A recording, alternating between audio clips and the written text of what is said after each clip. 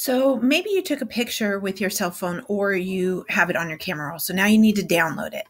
So the next thing that you're going to do is double click on your photo that you want to use in your Google Drive. When you double click it, it will have this symbol here with the download arrow. If it doesn't have the download arrow, click on the three dots, which will allow you to open in a new window. When you do that, then this arrow will show up. So all I'm going to do is I'm going to download that, and that's going to go to my Chromebook. Next, I go over to Pixlr, and I've typed in pixlr.com/e.